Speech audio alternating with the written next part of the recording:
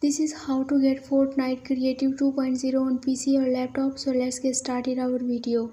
So the first thing that you need to do is to simply open your browser and then search here for a website which is named as store.epicgames.com and then hit the enter.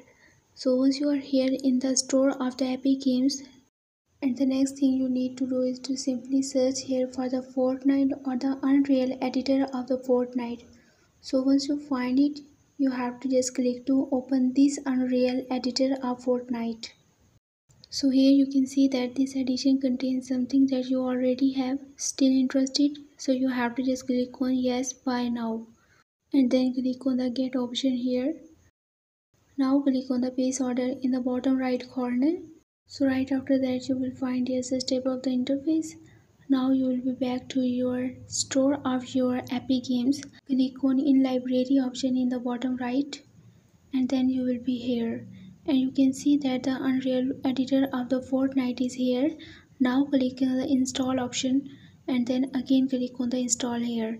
So after installation you have to just click on the launch and it will take time for loading, and after loading you will be able to get and play this Fortnite on your PC or laptop.